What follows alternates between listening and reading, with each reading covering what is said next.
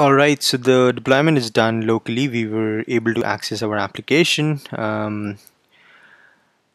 using just a simple click, and we saw how you could redeploy your application with changes whenever a developer makes a change in his or her code. How easy it was to deploy using the Azure web app. But that's not how it happens in a real world.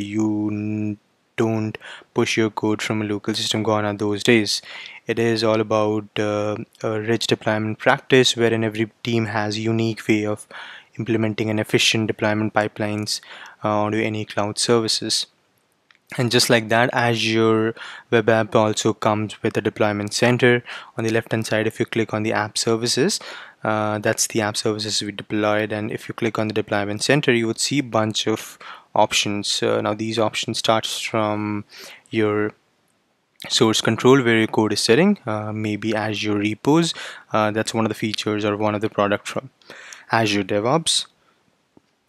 You could have your code onto GitHub or Bitbucket as well, or from a local Git as well. There is also option of using an FTP based deployment mechanism. Using your site or user credential, you can upload files via FTP or web deploy, and that's one of the mechanism you could deploy your application as well.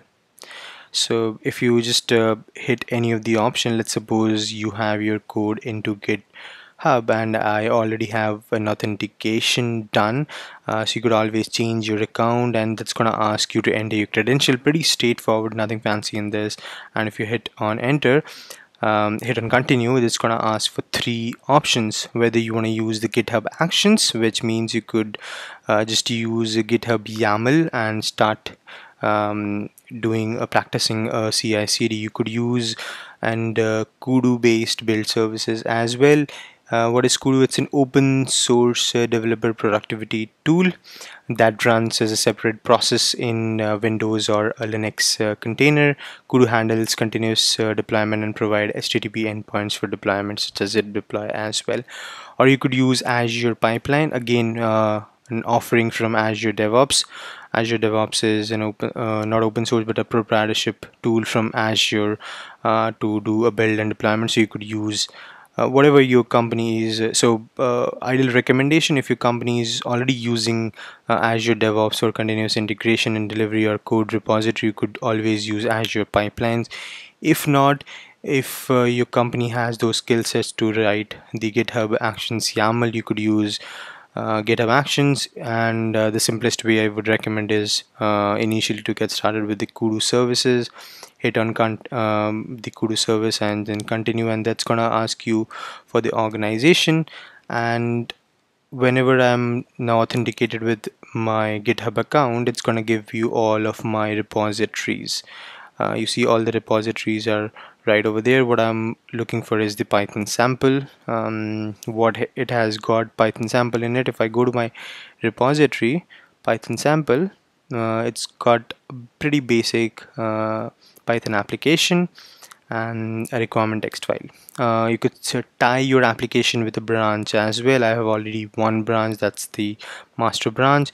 Hit on continue, and then I'm gonna do a finish, and this is gonna start the deployment for us. We're gonna get all sort of logs, commit ID, who was the author, and how the authentication was done. You could see the message that it was triggered a couple of seconds back, and then the commit ID, and then the created via push deployment as well. You see bunch of option as well: browse, refresh. You could, if you want to disconnect your authentication or integration with your GitHub, you could just do that. Sync gonna enable you to detect any changes you have made onto this particular repo, and then it's gonna just simply sync those changes and start pulling your all the information from there and then deploying your application. Now you could see that running the build, and you could see the logs as well, the timestamp, what it is doing. It started with the sub modules and then running all the commands in the backend, creating a virtual environment. All this is happening in the Kudu build developer platform, and it's still running the build for us. We're going to give it a few seconds, and then we've got if you go to the deployment center again,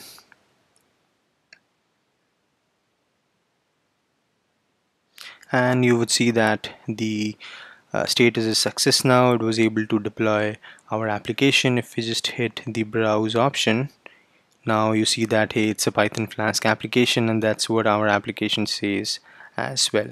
How about a developer has now a new commit to push? How does that work? So let's suppose, for the sake of simplicity, one of the developers checks in the code again, and he make a small little change in its code deployed via GitHub. And if I just push the changes, and if you go back to your Azure app, web app again, you would see that automatically it has detected the change, that there was a change happened in the app.py file. Now it's running the build again, and you could just see the series of logs again, how it started and where it is now. So it's waiting for the resources. The resources means the build server, and then it starting to run the command again, copying all the files and still running the build for us. And whenever it is going to complete, and we'll be able to see that deployment is finished again, and we should be able to give the new features or new application to our user again. So the status is success now with an active state. If we hit the browse option again, you would see that changes are now has come up again, deployed via GitHub, and that's what we changed in our code. So this easy it is to configure a continuous integration and delivery. You could always break the sync and sync again, and it's gonna detect the changes automatically, just like you saw. However, you could just force sync again, and it's gonna check and see if there are any latest changes.